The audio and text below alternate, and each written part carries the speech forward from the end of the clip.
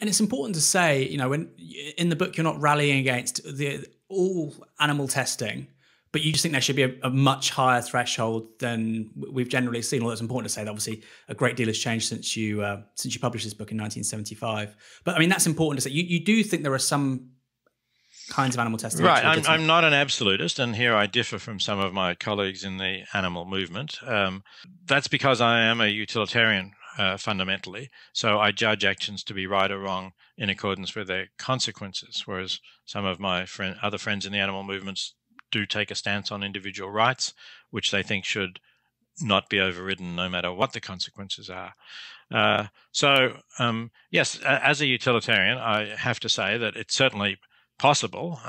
We can describe a hypothetical case, and possibly there are actual cases as well, where the benefits either to humans or to animals, although it's usually to humans, are so great that they outweigh the costs to animals. And in that case, I could not say that that is the wrong thing to do. If you could do it on humans in ways that didn't cause more suffering, then that would be another option.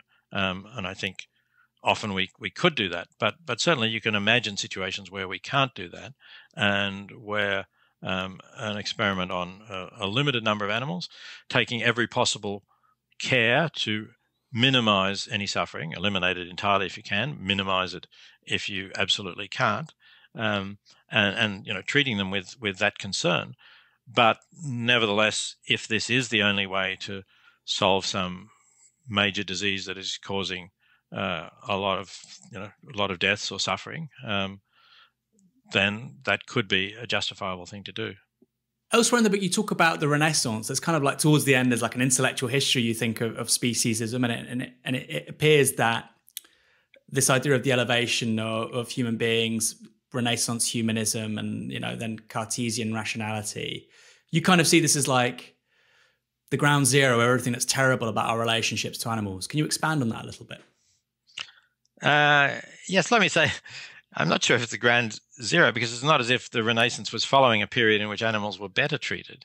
It was following the Middle Ages, in which Thomas Aquinas, as the leading Catholic theologian and the most influential philosopher theologian in Europe for centuries, said, we have no duties to non-human animals. It's not possible to sin against non-human animals because of the God's dominion verse that we mentioned.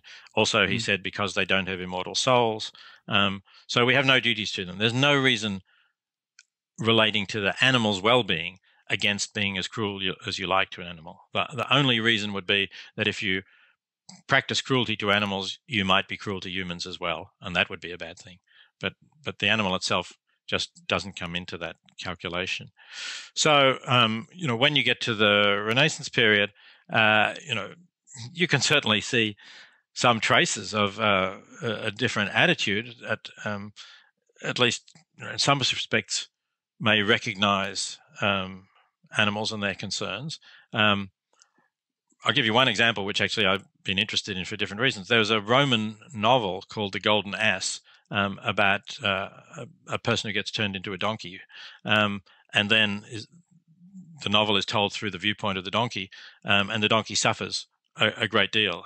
In some ways, there's parallels to the 19th century English novel Black Beauty by Anna Sewell, which was told through the perspective of a horse, who was also cruelly treated in 19th century London.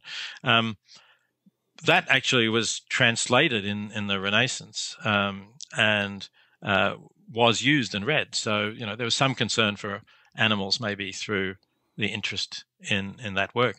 But a lot of the Renaissance did just put this idea of humans at the center of the universe.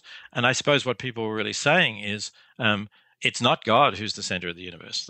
Perhaps they couldn't say that really openly, but they were wanting to celebrate humans rather as humans, not being this sort of fallen beings in this miserable world, but being humans as being something to celebrate. And of course, there was some rediscovery of classical Greek and Roman thought.